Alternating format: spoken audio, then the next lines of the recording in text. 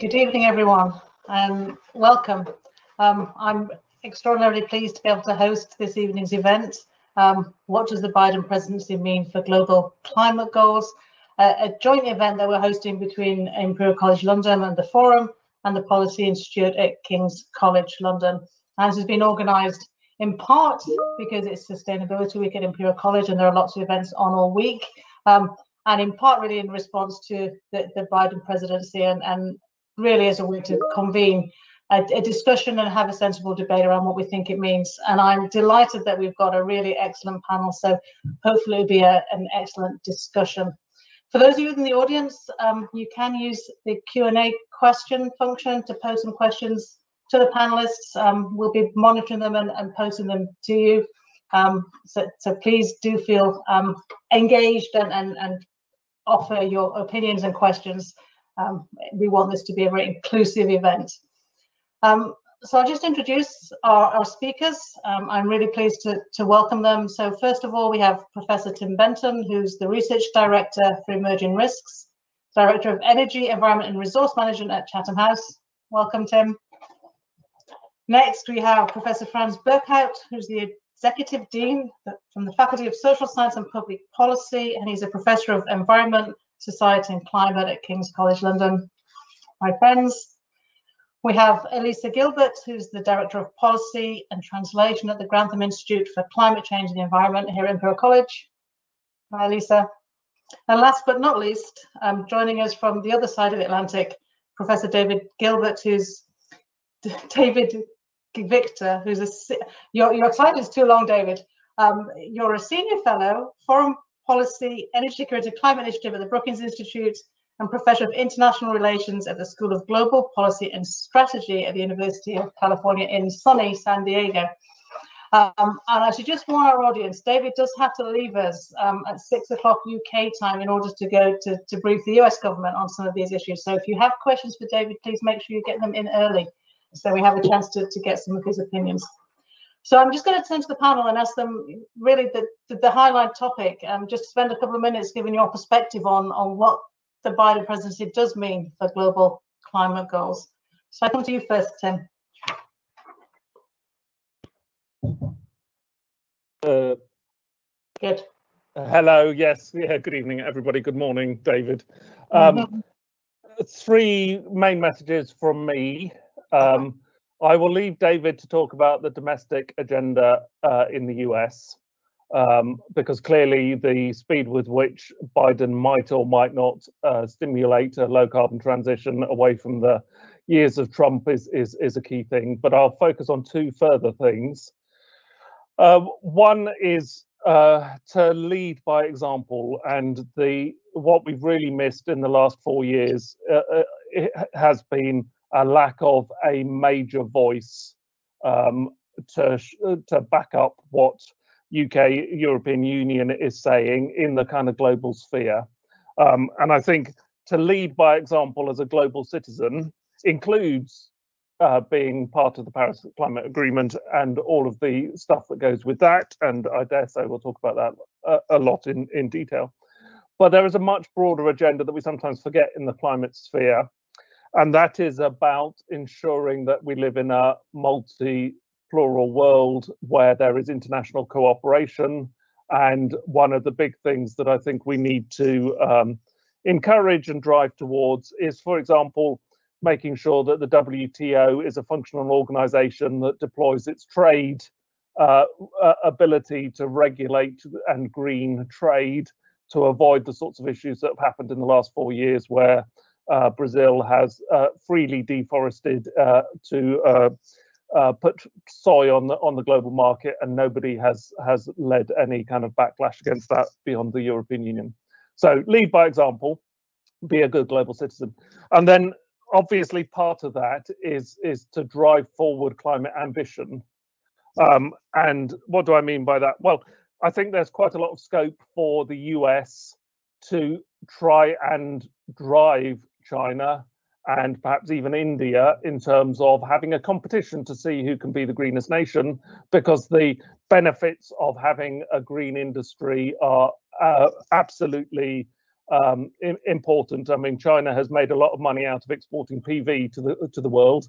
Can America make a lot of money out of Tesla and exporting Teslas to the world and all the rest of it? There are other aspects to this. Develop and facilitate international standards that are particularly around the low carbon transition. You know, I grew up at a time where there was a global war between VHS and Betamax over videos, and we want to avoid that sort of things when it comes to kind of battery standards and all the rest of that. Work with other leading nations to create a community of ambition, and there are some situations where a close working relationship with the UK and the EU and others might drive things forward, and particularly to align trade and aid, as well as UNFCCC and all the rest of that, to deliver outcomes in the global south. So it's not just about NDCs, it's not just about low carbon transitions in the United States, it's about all of these things that contribute to the potential for a more sustainable world. Over. Thank you for that, and I'm sure there's many of those topics we're going to pick back up again over the next hour. Can I come to you, Frans? Sure. So I have 3 points too, very quickly. So I think the first thing is to point to the volatility of US politics. You know, a country that nearly elected Donald J. Trump twice as president, and where clearly who is the ultimate climate denier and who has a huge political base still, who are still there, and who knows what will happen in 2022 in the congressional elections then. It means that the underlying politics around climate change in the US, despite, of course, all our hopes and the great change that's happened with the election of Biden, the underlying politics remains extremely fragile. So that's the first thing I think you need to kind of state and understand, and anything that we say about Biden's policies will be very much informed by his vulnerability in the longer term. The second point, and that leads to this, is that the US has always been an entirely unreliable partner in international climate politics. This is true if you go back to the Rio UNFCCC agreement, Kyoto, where the Americans really played an unproductive role, Copenhagen, the great standoff between Obama and China, and indeed, of course, even at Paris, where the Americans played a more important role in bringing China and, to a certain extent, India to the table. In fact, US policy has always been determined also by the reciprocal responses in some of these other large countries. And, you know, Biden's relationship with China is going to be every bit as difficult, we expect, as Trump's relationship has been. And that will, I think, very much also determine what he chooses to do, or what he feels able to do politically at home on climate change. So US policy is determined by China policy, a Chinese climate policy too, and that doesn't seem to have changed a great deal either. And so the idea that the US has suddenly become a reliable partner, I think, is probably a bit of a myth. And so Europeans need to continue to be pretty skeptical, actually, about a US capacity to take positive positions and to drive through.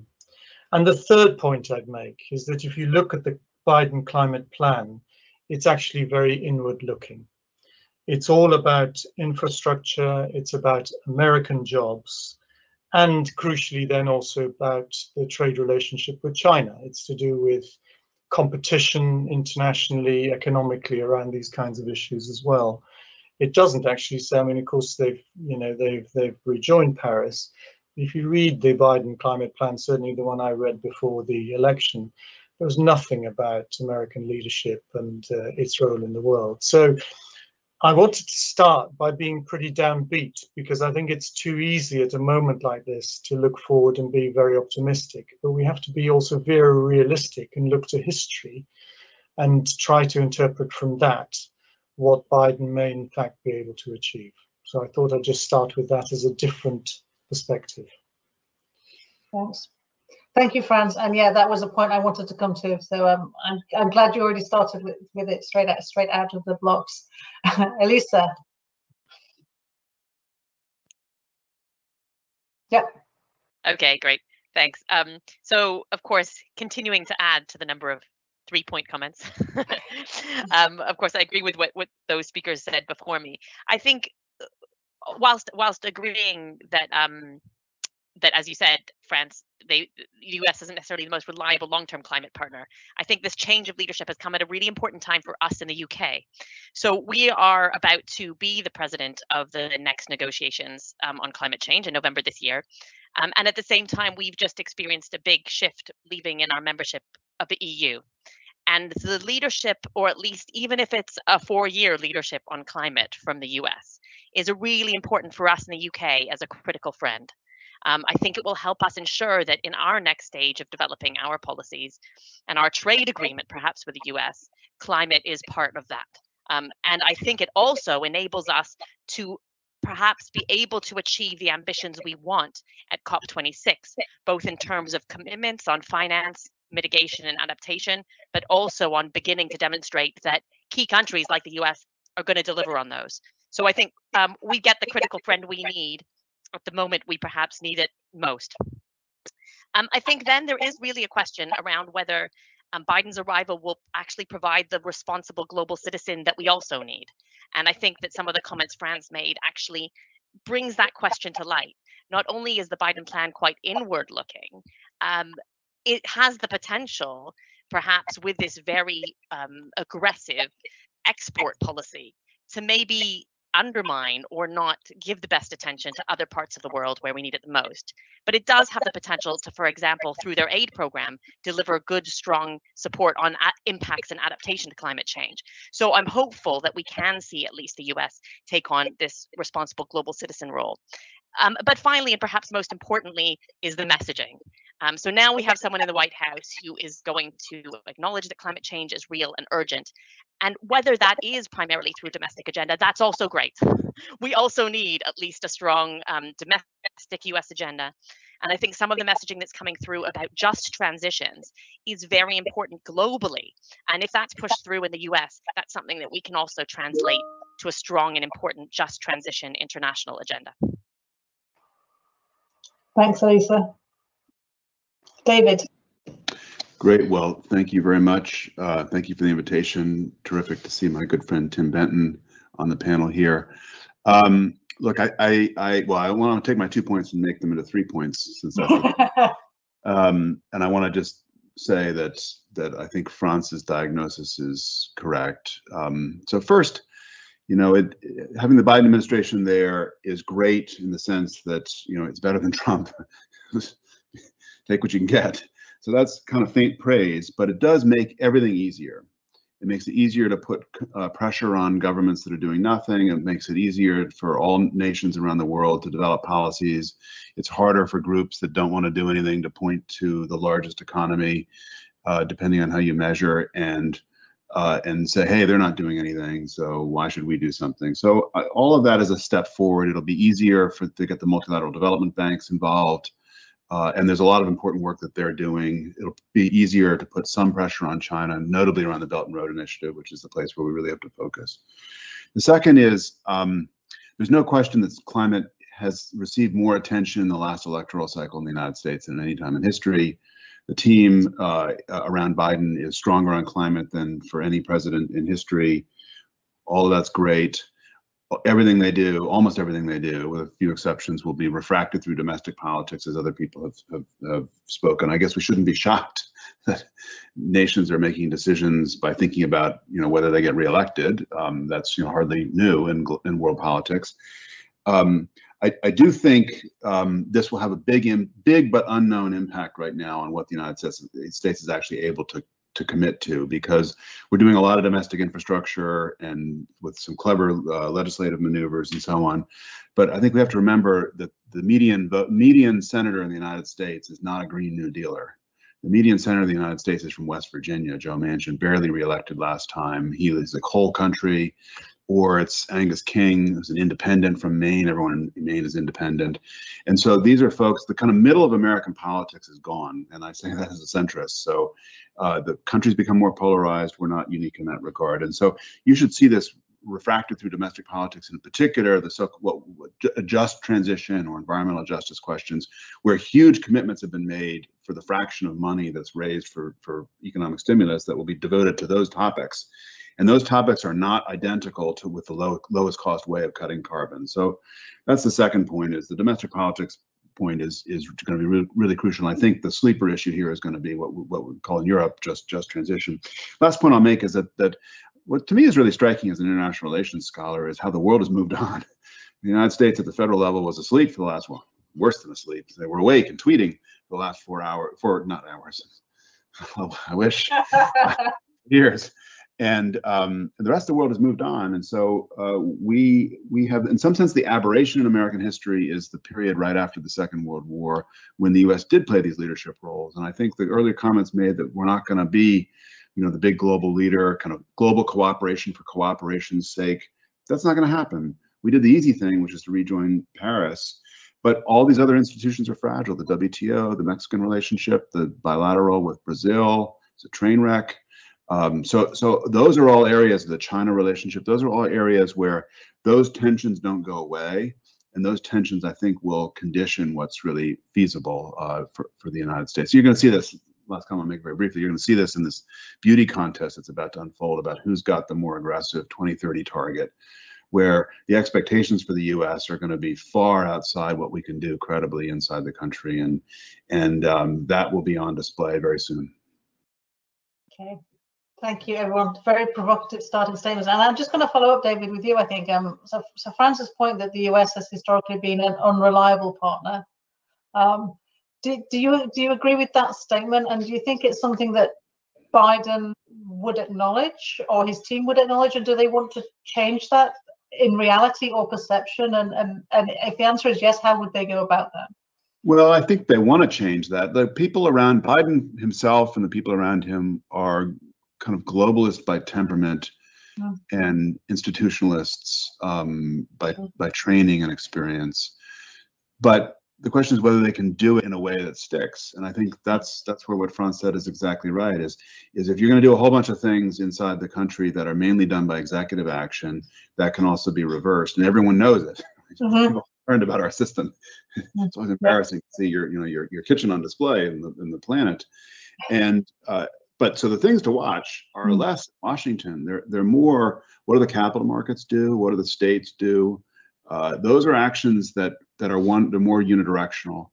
And I think there's a larger question which is not for today's panel, which is what happened to America. And because we used to be the reliable leader. If you go through the Montreal Protocol, the US was the reliable leader. Then starting around 1990, 1991, really when the Republican Party became seized with more polarizing figures, and then the Democrats responded by becoming polarizing in their own way, and American politics, for a variety of reasons, started going out to the polls. Then it became much harder to be a reliable international leader, because the international position starts first and foremost with what you can do at home. Okay, Tim, did you want to follow up on that? You were nodding. No, I really agree with David's analysis, and I mean David is the expert in this.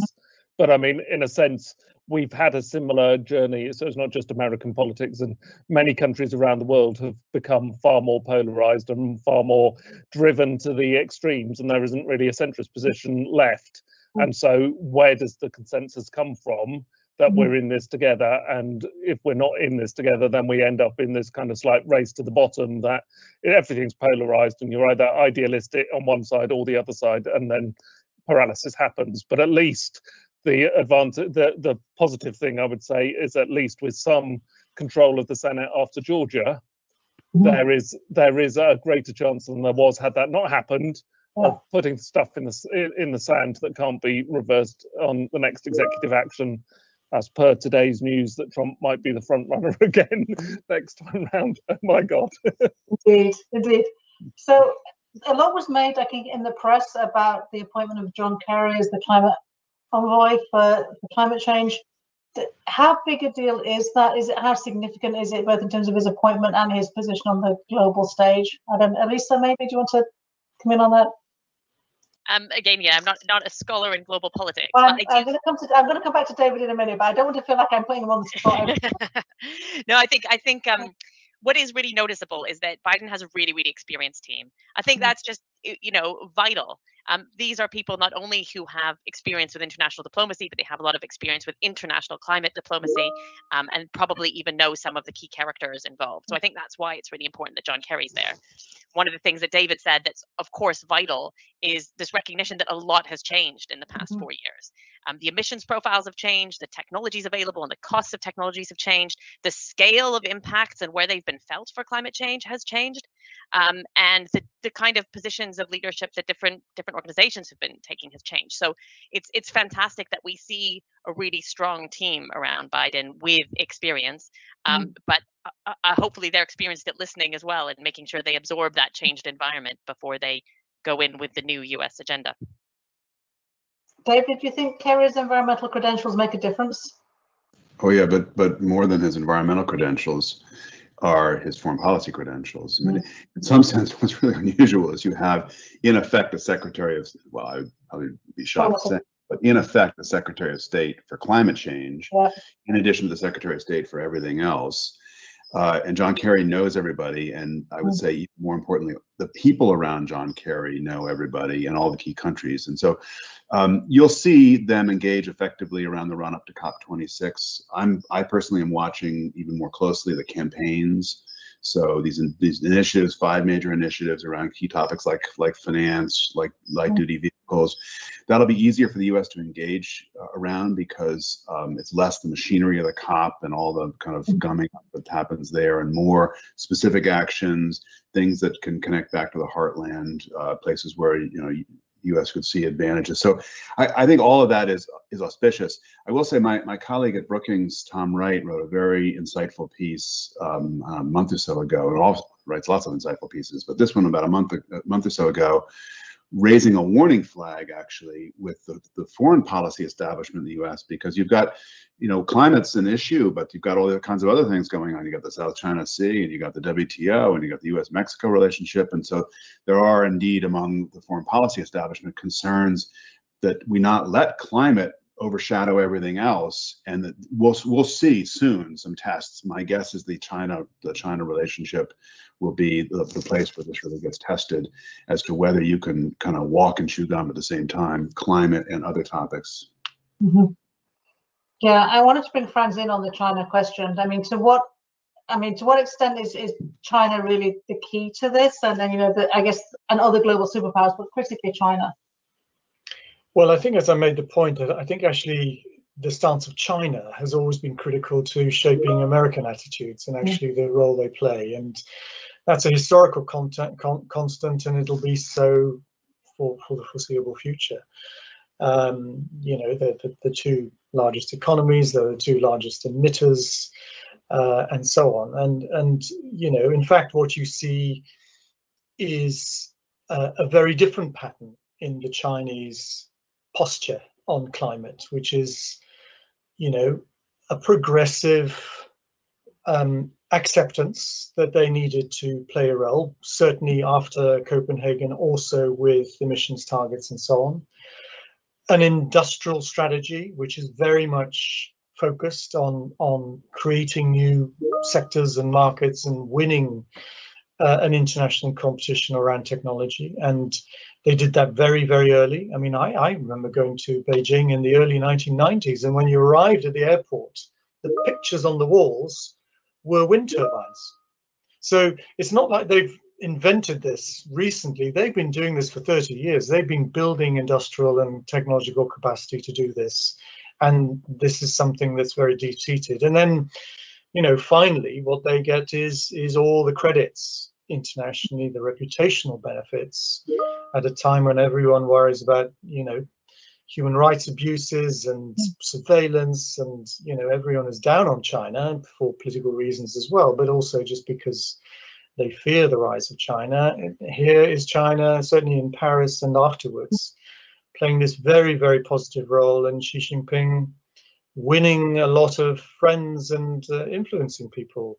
And they will continue to do that. So where you've had this very fractured and rather erratic and changeable American posture, in fact, what you have is this gradual accumulation of conviction and alignment in Chinese domestic industrial policy and Chinese diplomatic and foreign policy posture. And that is so fused now and works for them so well that isn't going away. And in a way, the great challenge for the Americans is to develop a similarly enduring and stable political coalition that can allow them to compete with the Chinese on the international stage. Okay, Tim, would you like to comment on that? Yeah, no, I think Frans is exactly right. The issue in my mind is the extent to which we all in the West, and particularly China, we want to maintain strong cooperations. Did I say China just then? I meant the US. We want to maintain strong cooperation with China over climate, recognizing the existential threat that we're all in together. And whether or not we go into, I hate using the term Cold War, but I think it's kind of indicative back to those sorts of two powers days where no one talked to each other, but we still managed to negotiate on the matter of existential threat, which was nuclear arms in those days. Are we going to be in a situation where UK, Europe turn a blind eye to everything in order to cooperate with China because of the climate issues? And where will America then position itself? Because Biden has already said he doesn't want the kind of human rights issue to be swept under the carpet with respect to climate cooperation. So does that put him out, and the US out of step with the UK and America? Or is it going to be like it was a bit in the Trump days? If we're not on America's side, we're America's enemies, and therefore we have to make a choice between US cooperation and China cooperation. So that whole dynamic of how US, China, and the European partners fit together, I think, is absolutely key to realizing some of these things ahead. But Frans is exactly right. I think there is lots of evidence of real conviction at the heart of China's decision making. The announcement of the zero net carbon goals, was a case in point, grasping a political moment, to make a point to America. That's going to continue. They're driving the transition very fast. 45-year plan is all kind of heading in the right direction. The political dynamics at the top level is engaging all of these matters in a way that it hasn't done in the United States, as David has said. So, good news in one regard in terms of their climate ambition, but lots of stickiness about how we relate to them as a Western hemisphere, really. And I guess just also thinking about the speed of the commitments in China. You're right. There is a conviction, and Frans's point about this has been a long-term technological investment as well, so that they are ready to take advantage of the transition. But it's still quite a long time out in terms of their actual commitments. And I guess is there scope or is there will to try and push China to be even, I guess, faster in their transition? And right now they're the leading space, right, for the global power compared to the US. David, I wonder if there's any sense in the US that you want to regain some of that leadership, and is there at all the conviction to do it and to move China even further? Well, this is where the difference in the points of view really matter. So amongst the climate people, everyone who's a climate analyst says, hey, we want to get China to do more. The caloric content of leadership is very low, and so leadership for leadership's sake is just not the kind of thing that's really going to be durable in this fragile political environment where the center is hollowed out. So the climate people want the Chinese to do more, and they want us to do more in the US so that we can push the Chinese to do more. I think the logic has been laid out here of what are the incentives for China to do what it's doing. That logic is correct, which is the creation of new industries. And they're also sober about how quickly that can happen, how quickly the domestic picture can happen. I think one of these great ironies of when you study compliance with international environmental pledges, at least, is that the countries that are not democracies may actually have higher compliance rates than the democracies, because in the democracies you have this incentive to just pledge and pledge and pledge for really ambitious things, because you've got everyone beating up on you to do something about climate change. Whereas in the Chinese case, I believe in net zero by 2060. I think that's in line with what they can actually deliver. And that's the reason it's 2060 and not 2050 and so on. So I guess one last thing I say is about the incentives, which is they're trying to build new industries, but the other thing they're trying to do is avoid the trade measures. The discussion about trade measures, starting with airlines, or earlier than airlines, I guess, with wood products of various types and forest products. The discussion of trade measures in Europe has had a huge motivating influence on a lot of firms and governments around the world. So keep doing it. It's a little bit like negotiating with a loaded gun sitting on the table. You want to make sure the gun doesn't accidentally go off and shoot somebody, but it has a very big motivating influence. And let's not underestimate the impact of that on why the Chinese are doing what they're doing, including us, frankly. Interesting. Elisa, did you have some thoughts on the global dynamic?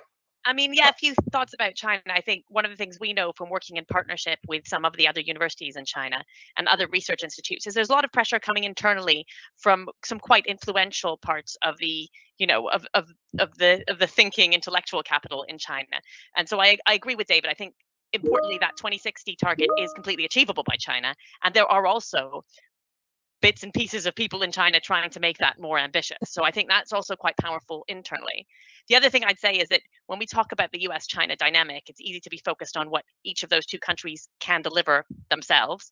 But of course, what's hugely important is what they're also doing with other parts of the world and their investments. And this goes back to the Belt and Road Initiative in China, and the way in which you can define your net zero target within a country within your own boundaries.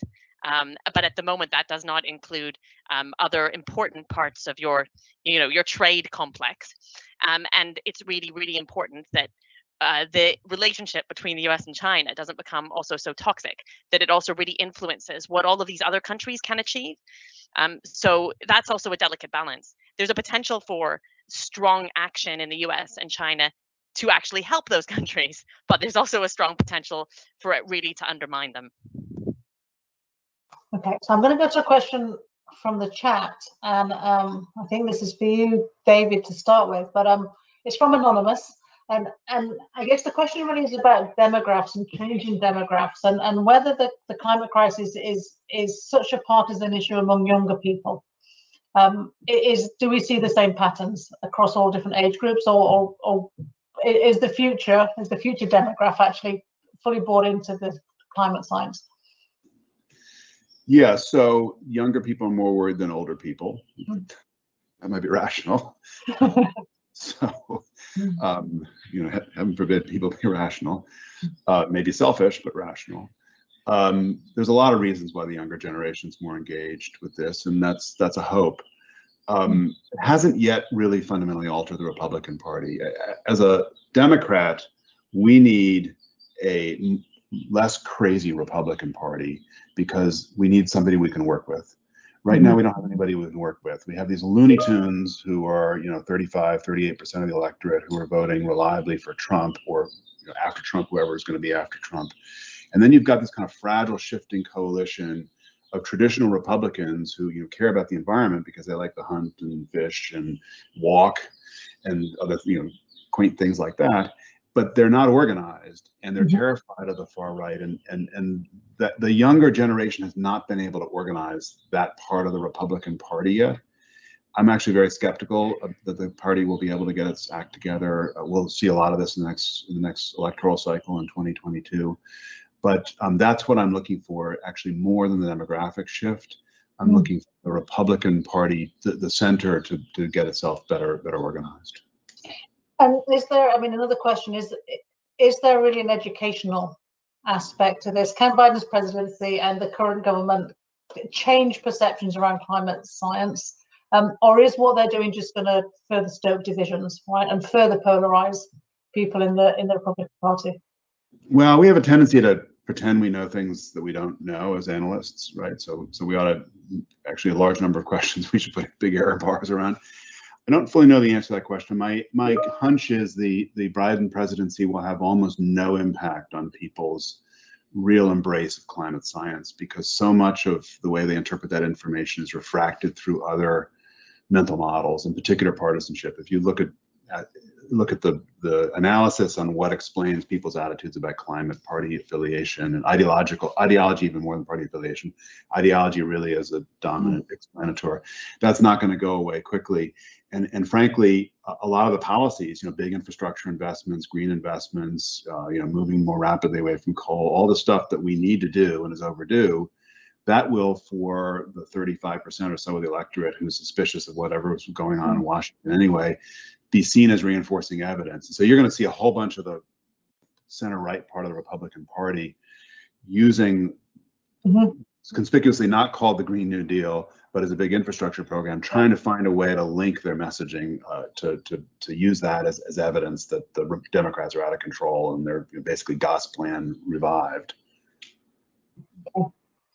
So I'm going to come to you, Frans. There's a question in the chat from Elena, I think, about whether governments really see climate leadership as giving them strategic advantage in other areas, or whether it's kind of an additional, I must say, I'm putting words in your mouth, public relations exercise, but is it really part of central strategy?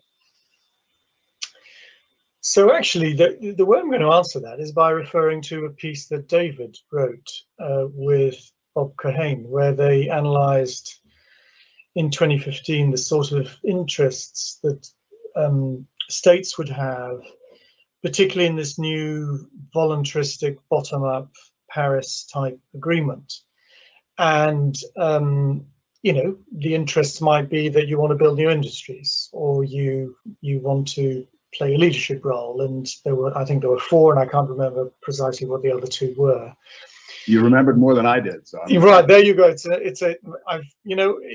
My students have to read it. In fact, I remind myself I should read it again as well. It's a very useful, very clinical article. Now, what you discussed there, David, which I think is right, is depends on the size of the country and what their own political interests are on the international stage, which of those interests are appropriate. So, for instance, for the UK now, after Brexit being a slightly independent, smaller state, will have different interests than the United States.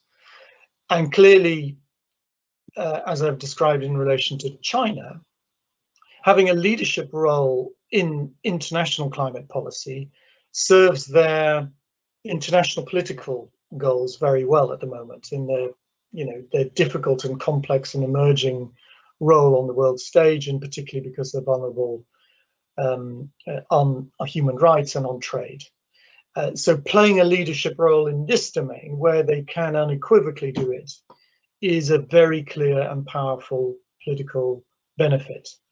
But I think, as David has pointed out, actually the benefit to the Americans of playing a clear leadership role in climate is less distinctive. I mean, for the US, it will continue to want to play a role through global institutions on trade, on security, and so on. And, the environment is in there, but it's not the main way in which American power will be projected through leadership. It may be, and certainly while Kerry is there and his team, it'll have a bigger role. But I think for the US, the value really of playing a leadership role is limited. Now, there I think it's much more interesting to turn to the EU. So the EU has always seen itself, always, since the beginning, as the great leader on the international stage, and it's served the EU's role because it's a very big, but it's not the biggest of the global powers, as it were. And leading on climate was a way of pursuing all sorts of economic and technological and diplomatic interests, and it was internally cohesive as well. It was another rationale for having a European Union that could be very progressive on climate. So I think actually what's so interesting about Biden is that it, again, I think probably re-emphasizes the role of Europe as a leader on the international stage and gives them a way of doing that. I think a point that Tim was making earlier as well. And that will also allow them to address the very complex relationship they now need to negotiate with China, because maybe they can lead on climate and reach agreements there, and yet on human rights and trade they can do other things. So again, it's a whole configuration of interests, and different, different states will have emerging different value that they get from leadership. But so the great leader, I think, in the coming period will continue actually to be Europe, with China as well. That's my sense. Yeah. So I was coming to you, Tim. I also just give you a chance to respond to that from Frans, but if you could also just comment on, I guess we spent a lot of time talking about China, but how does this likely to influence other countries? And people have asked about, Brazil, Australia, India, who are clearly big players in the global environmental issues. Does this also impact? Yeah, so the question I was going to pose with respect to leadership is whether leadership starts coming from bottom up. Imagine if we have another 2 years of significant climate impacts and California gets hit with another $100 billion bill of wildfires, and Midwest drought or whatever might throw at us next year, and another unprecedented hurricane season, but some nasty hurricane sitting over Miami and multi-billion-dollar of loss. I wonder whether or not that would create a new bottom up rather than just a change or whatever. I don't think, as Jim Hansen said in 1988, I don't think it's necessarily a knowledge deficit. It is an issue about how people feel threatened by climate change themselves, and whether or not that will create a new dynamic. But the overall issue about kind of the international, the reason I kind of plugged trade a little bit is that even in the absence of border carbon adjustments and all of those sorts of mechanisms, we do have an issue that at the moment the trade system is allowing the undermining of climate goals, because there is no comeback at countries that want to be high emitting. And you can see with the Trump-China trade war that, and funnily enough, we predicted this at Chatham House on the day that Trump was elected, that this would happen, that, Trump protecting the Rust Belt has a go at China. China then has a go on US exports. US exports, what's the easy thing to hit? Or agricultural exports. So soy exports from the US go down, but Brazil then steps into the bucket and says, "Oh, we can do soy really well," and that incentivizes deforestation and that climate conversion. So that's outside the climate governance sphere, but that reality of the way that the countries interact in a dynamic trade issue made the global emissions envelope so much worse in that sense. So I think the dynamism, as we've just been talking through, it's not just what does a country say it wants to do for climate leadership. It is this kind of global citizen envelope, and how all of the parts fit together in a world which is very, very dynamic, and because of climate impacts, increasingly dynamic. And that dynamism in itself is something, from a political perspective, I think we haven't given enough discussion to. Yeah, I agree. So I'm going to come to you, David, because I'm conscious we've got you for about 2 more minutes. And there are just some questions in the chat about, and I think we're all aware of this, the importance of the coal states in the US in terms of the the voting bloc and the public voice of that. Are we ever likely to see Biden ban coal extraction in the US, or at least implement some mitigation measures? Where does that sit? Well, I mean, he can't quite ban coal extraction across the board. What he'll do is a bunch of infrastructure investments and incentives that will have the effect of continuing to shrink the competitiveness of coal. I mean, competitiveness of coal is already half what it was in terms of market share, thanks to the natural gas revolution. So that'll continue on. And it's less that the coal states are powerful, the coal miners themselves, a very small fraction of the American employment program. It's that they are in some sense emblematic and symbolic of what needs to be a strategy that's attentive to people left behind by this transition. They're on Brexit fishermen, David, I think. Yeah. So I mean, this is not unfamiliar to lots of other parts of the world. I guess the last thing I'll say, just as I have to leave, unfortunately, I want to just endorse Frans's diagnosis about the incentives for leadership. And I think in the American case, the goal should be less trying to get the Americans to be leaders and more to get them to engage credibly. Credible engagement would be a big plus, and that's going to require looking outside Washington.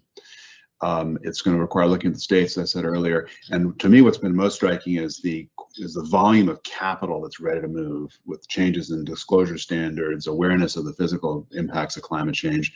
Investor community is already shifting, and we've barely begun to see that shift. And that's going to be the really big news, I think, coming out of the United States. And so thank you so much for the opportunity to be with you today. And sorry I can't stay for the last. Thank you.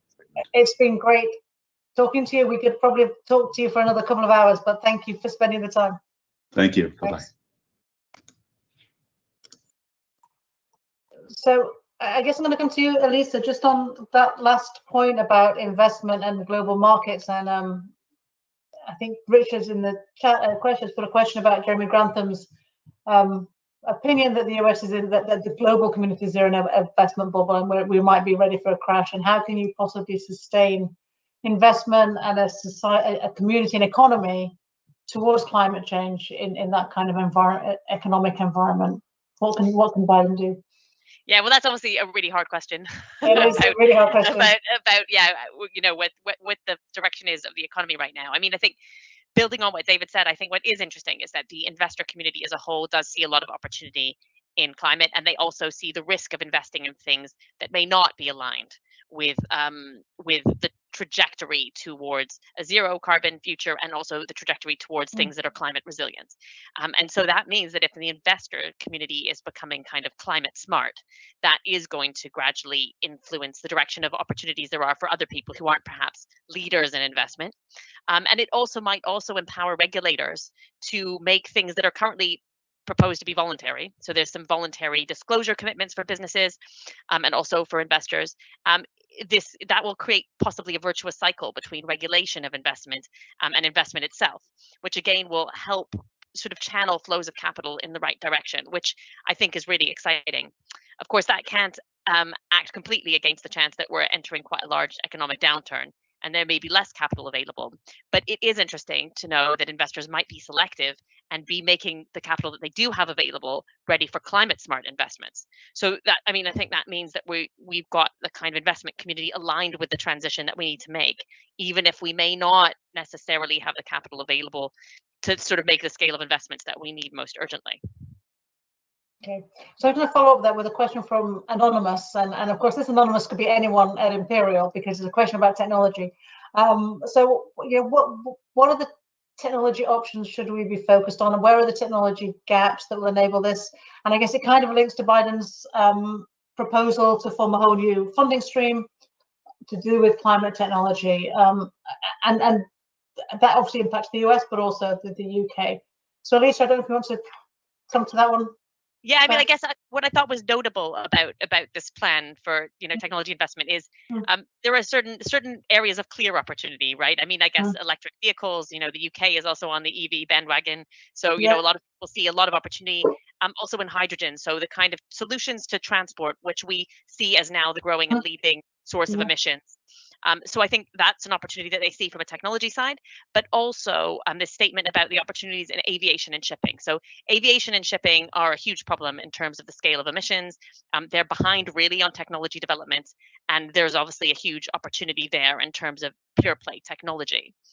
I would say something else as well, though. I think it's very easy to be attracted by just the technology options, but within that, they've got other sort of digital smart logistics and also other kinds of process and services that are actually really essential to delivering mitigation, so climate change emissions reductions, and also managing impacts. And there is probably the opportunity to link a development of technology with also these other skills, so engineering skills, and also kind of process management skills, and also investment knowledge. And this is pretty similar to what the UK also sees as our opportunities, which shouldn't really be surprising, but not wholly dissimilar.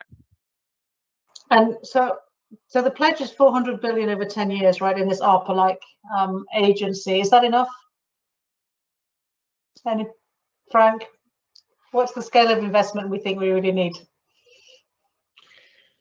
Well, how long is this piece of string? I mean, I think you're talking essentially about a complete retooling of the global economy, and therefore, the scale of investment needed in the end, and state governments will not provide the majority of this. Most of it will come through private capital in the way that Elisa and David have been saying. And I think there are really important changes in the way that capital thinks about, the existing economy and the opportunities. And oddly enough, I think COVID and the pandemic has sensitized people now to the likelihood of really quite,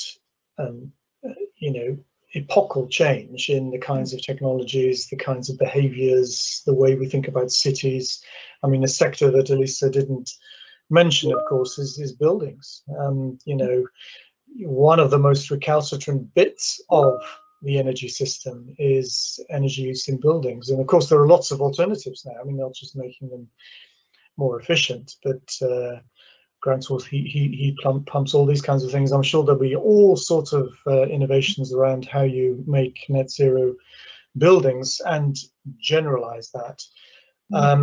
But in the end, this is going to be a complete overturning of many industries, of many technologies, of many ways of doing things. And, governments traditionally have had a role in research, development, and innovation, trying to keep that going. But once you have the learning curves and prices have come down so that things become competitive, as they really are now in renewables, then it's capital that does all the work for you, and the consumer. And the consumer is changing as well. Now, and that affects all of us. So it's a 400 billion is a good start, and obviously important, and sounds like a lot of money, but actually in terms of I don't know what the size of the US economy is, but it's 15 trillion or something, isn't it? So it's kind of, you're looking at different orders of magnitude. So yeah.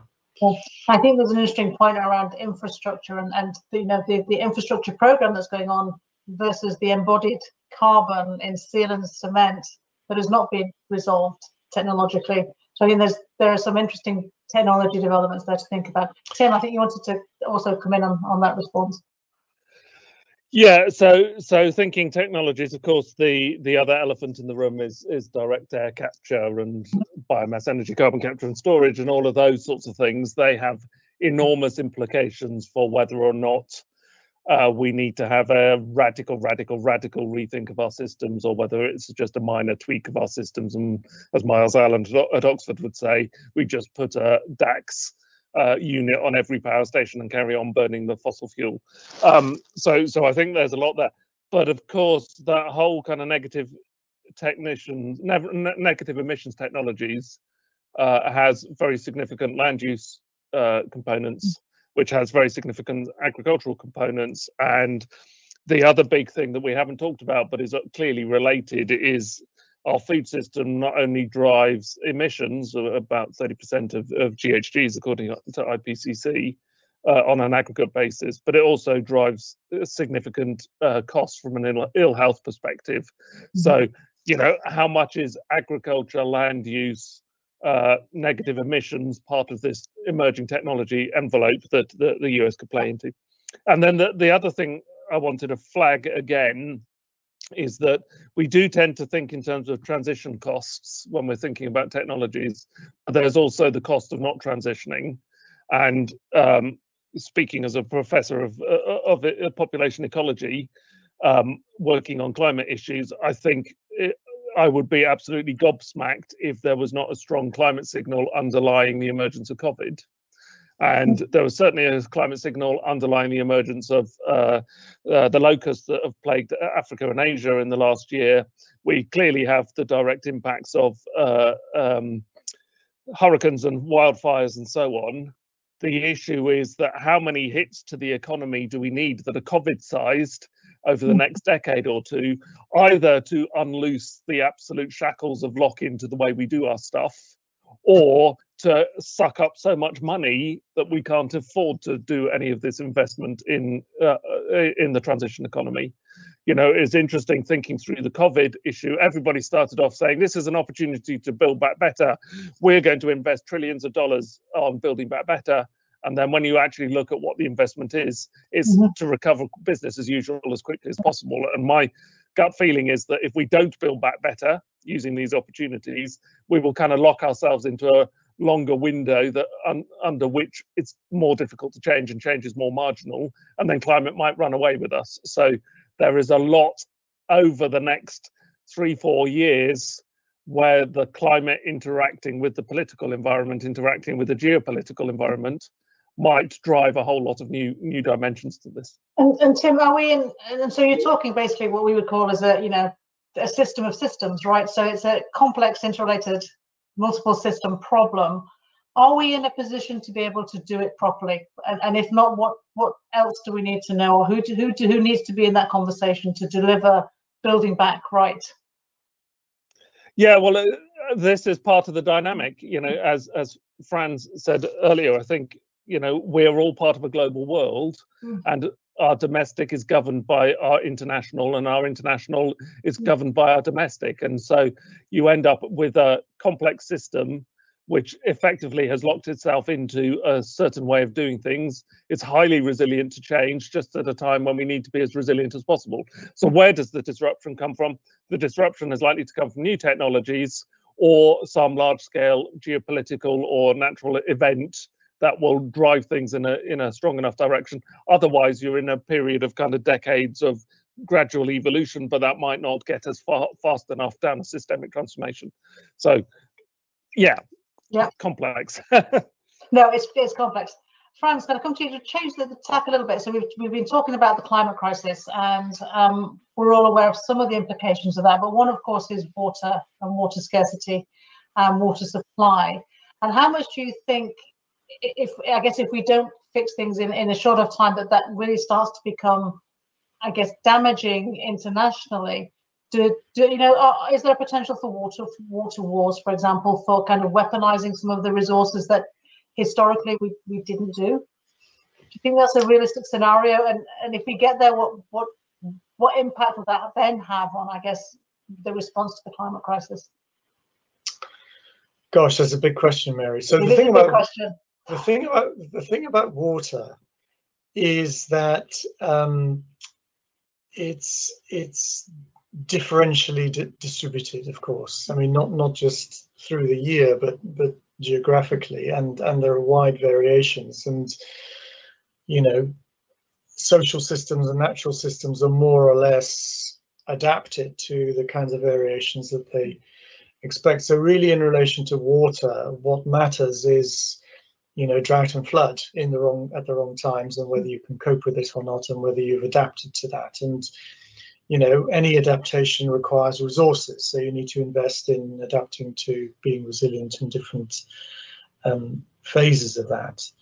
I think, you know, your climate both produces too much water in some parts of the world, our own, you know, Northwest Europe is getting wetter, and too little in others, particularly during El Niños and so on. You know, droughts and so on will become more intensive. Now, there are ways we can adapt to that. I mean, you can develop in drought-prone areas more drought-resistant crops. You can have insurance systems. You can have humanitarian responses and so on.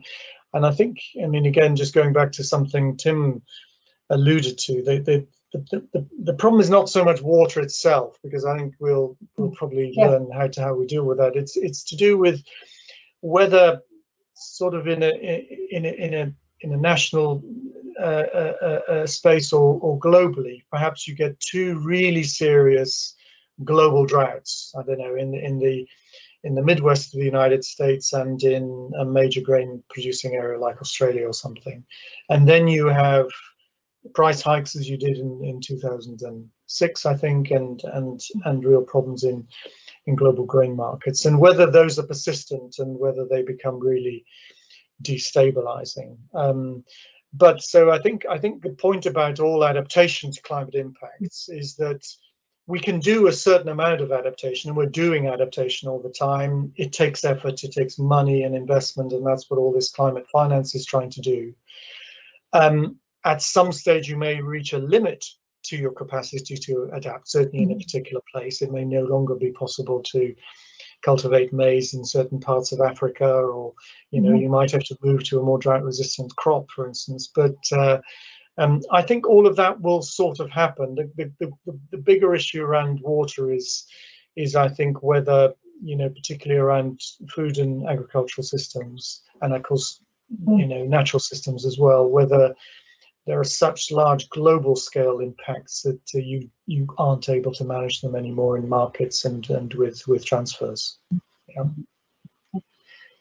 Does anyone else want to comment on that?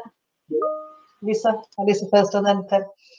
Yeah, I mean, I think it's really interesting to then think about that issue about water in the light of our question, thinking about the Biden presidency, and what do we see as the role there? I mean, I think when we look at, well, two things I would say. First of all, part of the Biden agenda on climate does look at things through the national security lens. I think that's interesting because that means that they're enabling some of these issues, even if they're high risk, low likelihood events. It means that they're also a motivator for action, and it also enables Biden to use different parts of his political complex to take action on climate change. I think that's really important also because what we've seen in the past with climate related security incidents is that climate is pretty much a threat multiplier. And therefore, it's very important that the preconditions are as stable as possible, that people who are vulnerable have those routes available to them to become less vulnerable or to be less exposed to those potential hazards. And so, again, this goes back to what we said earlier about hopefully that these Biden years starting to provide a little bit more global stability or buy-in to some of the global institutions that provide that pre-existing stability on which, if we have to overlay some serious climate events, those most previously unstable parts of the world can be as resilient as possible to it. Okay, thanks. Tim? So nothing really to add beyond what Alyssa's just riffed on, but I think the issue about the 2007, 8 and 10, 11 food price spikes was that the perception of a shortfall in grain supply was what drove the market. So the international market amplified the climate signal, which only had an impact because of a whole range of other concatenating circumstances. But the issue is not an absolute shortage in global water supply. It is how the markets perceive the threats and how through the market mechanisms those threats get amplified. And it's very possible to imagine all sorts of scenarios where there are real national security threats that arise because of climate impacts overseas that flow through risk cascades across global markets, across sectors and boundaries, and so on. And just as a plug, the UK's climate change risk assessment is going to publish its evidence report this summer, and chapter 7 on international risks covers this in some great detail. Okay. I know because of the sweat of my own hands. Well, we're looking forward to reading it, Tim. So I just wanted to turn to COP26 for a moment, and John Kerry described it as the last best chance for the planet. I guess from your perspective, what does a good COP look like? What does a bad COP look like? What can we expect to come out of it, and I guess where are the key challenges? In I guess Paris was seen as very successful because it elicited a lot of agreement and pledges, if you like, but no enforcement. So what can we expect from COP26? Lisa, if you want to start.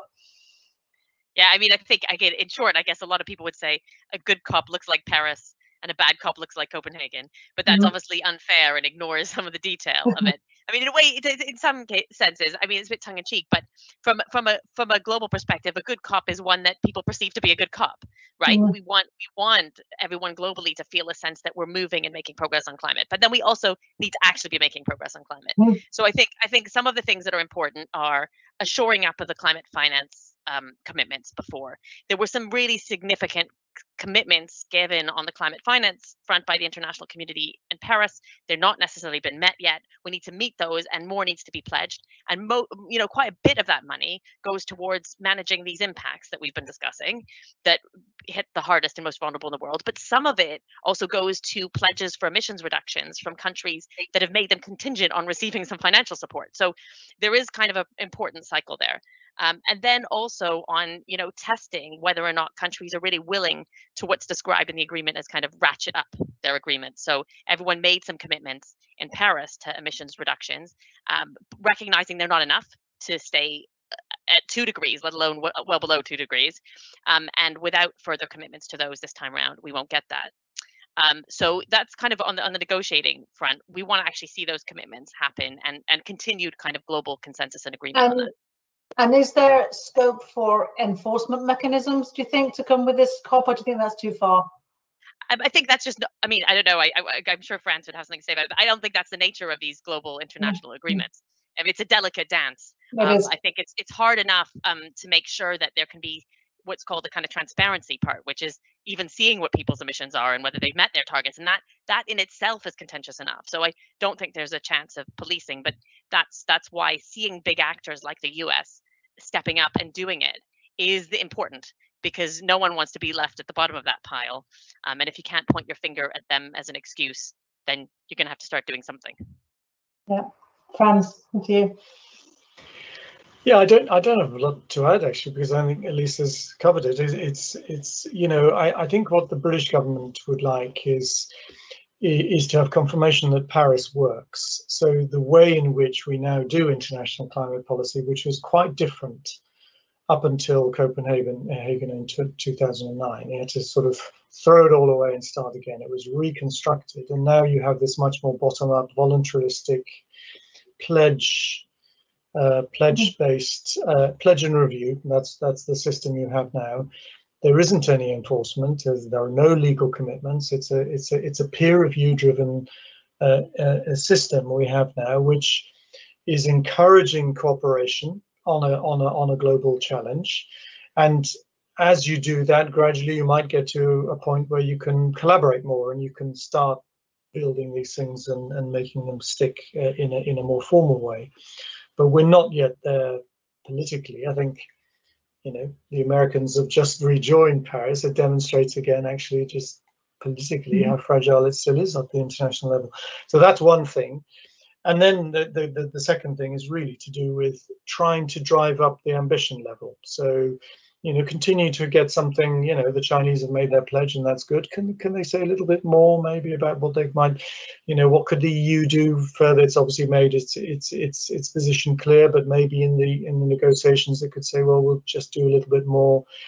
The Americans could become a little bit more clear about what they're doing, and then some of the other big countries, India, Brazil, and some of the other other medium-sized economies. So just getting everyone to sit up and make a slightly bigger pledge, more transparency, so that this whole process becomes naturalized.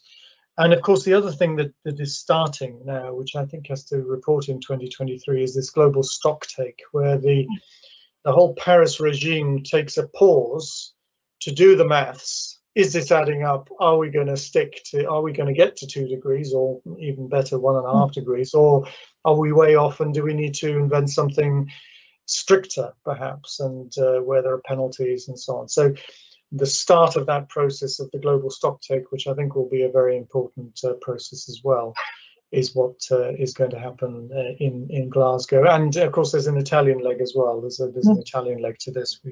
We tend to see it as a uniquely UK thing, but there's an Italian leg too.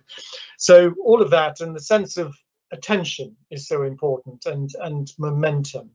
I mean, one of the greatest difficulties with any environmental policy, but certainly in climate policies, is maintaining political attention, because it's waxing and waving and high point stern, and then everyone lost interest because we had a global crisis, and now we build it up, and then we have Glasgow, and then we forget about it again for 3 years. So just getting attention and keeping it in people's minds and front of mind, that's what this is all about, and constructing narratives and moments where people can say, oh, right, no, we are making progress. When's the next time we meet? And it's all of that, I think, that's important. Okay, good. Tim, do you have anything to add, or you have they? Yeah, so I think the loss and damage issue is vital. We need to find ways of helping poorer countries deal with the impacts of climate change that we have caused, rather than telling them that they have to sacrifice their economies whilst they're at the biggest risks without the benefits. That for me is crucial.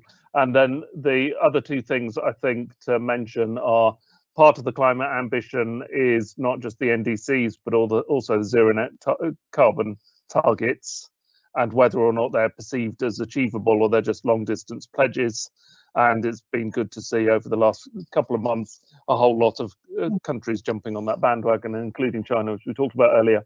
And then the final thing I would say is that although they're not formally part of the COP, the campaigns are a mechanism by which we can take out of, as David mentioned earlier, take out of the formal UNFCCC process a new means of cooperating around the climate transition, as a means of kind of driving another form of international ambition. So whether it's around the sustainable commodities or the electric vehicles standards and all the rest of that we were talking about earlier. So I think that whole kind of, is there momentum to drive the ambition in a kind of broad sense as well as in a narrow sense, is a key thing. And then finally, I think there's increasing recognition, certainly within UK government, but perhaps also within China, about the read across from biodiversity COP to a climate COP, and then later in the year to the UN Food System Summit around some of the overproduction of food and the overeating food and the health impacts of that, as well as the environmental impacts.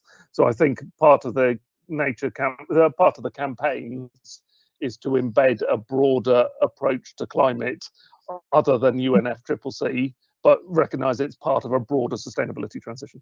Over. Oh, no, that's good. So I'm conscious we're spending an hour talking about the climate crisis, and we haven't so far had a single question about oil companies, and so I didn't want to break a rule. And Stefan has got an interesting question in the Q&A. I'm going to pose this to you, Tim, which is that last year it was very easy for investors to justify exiting oil because it wasn't a very good return, it wasn't a very good investment.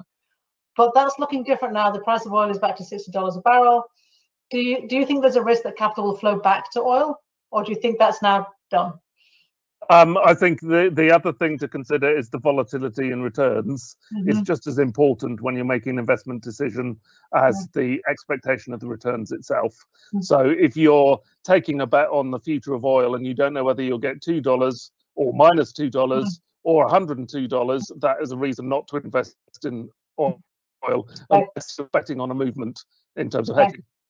Okay, good. So we're very close to the end. So I just wanted to give each of you a moment just to, I guess, summarize your main thoughts. And I'm going to take, I guess, chair's action in asking you what you are most hopeful about for the future, and what the change in the US politics is giving you hope for. So, Frans, you started off being negative, so I'm going to make you end positively. Yeah, Mary, well, I'll do my best. Look, I did start, I mean, partly for the purposes of a discussion. I think it is important to look at the structural and historical drivers here, and we shouldn't take our eyes off that. On the other hand, of course, the Biden election is an important moment, and this is an important moment in international climate policy because of COP, but also just because of the predicament we're in and the sense that things are finally moving. I mean, you know, we talk about this transition to net zero. We're midway through the transition already. People always think we have to wait. No, this has been going on for 30 years already.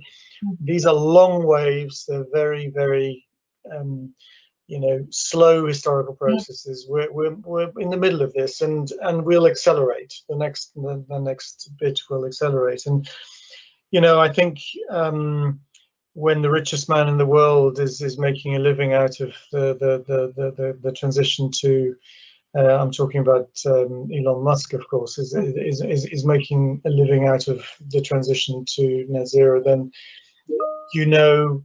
the main work is done. So actually, I know there's so much to do, and so many changes in society will happen, and many of them will be uncomfortable, and there'll be many losers. But on the other hand, the new world is opening up ahead of us, and I've always been optimistic that this would happen. And I think certainly, all your clever engineers and scientists at Imperial and so on, and at King's indeed, they've got huge careers ahead of them. Not drilling for oil and mapping geologies under deep seas. It's about how you create this new energy system, which is so much more interesting.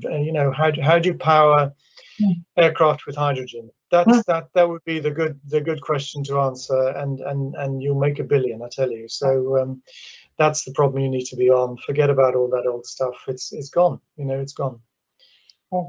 Tim, a moment of hope from you. Yeah. I'm conscious now I'm over time, but I still want to hear from both of you. I'll just be quick. I think I've always been interested in complex dynamical systems, and I'm fascinated by the concept of tipping points. And I think, as Frans has just been saying, we are quite close to a tipping point in terms of renewable energy being significantly cheaper than potentially even coal over a relatively short time period. But I think we're also very close to, certainly in the global north, a social tipping point, which means that politically it becomes difficult to escape the issues, not just the kind of demographics of Greta and co. or Extinction Rebellion. And I think the mounting costs of the climate risks that we all experience mean that there is a recognition fast growing. So against that background, I think China being very positive about climate ambition, very vocally positive, America starting to be vocally positive within the constraints, Europe driving things ahead. We have a Northern Hemisphere axis that if we really do get our act together, it will enhance the potential for social tipping points and political tipping points to make things work. And so I am far more optimistic than I was at the end of last November because of this. Okay. And Elisa, I'm going to give you the last word. Well, now I feel very optimistic because of Francis and Tim's optimism, which makes me feel more positive. I think, just something little that makes me feel optimistic, which relates to some of what Frans said, is just the international students we come into contact with at Imperial and the people I speak to in other parts of the world in the course of my daily job. I think Tim is right that there's this access and a social tipping point in the global north. But when you start to speak to people who are students from the global south and some of the other partners we're working with in the global south, the start of movement in some countries where this might be a very, very difficult transition, and there are a whole range of challenges. The fact that there's kind of a body of people in those countries who are really super well educated, understand this in depth, in its full complexity, and are working hard on this issue also gives me optimism.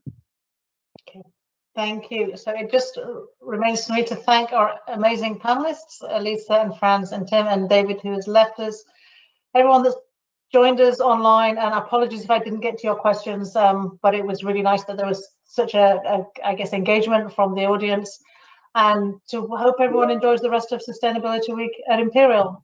Thanks to the forum and the King's Polish Institute for the organising of this event, and have a good evening.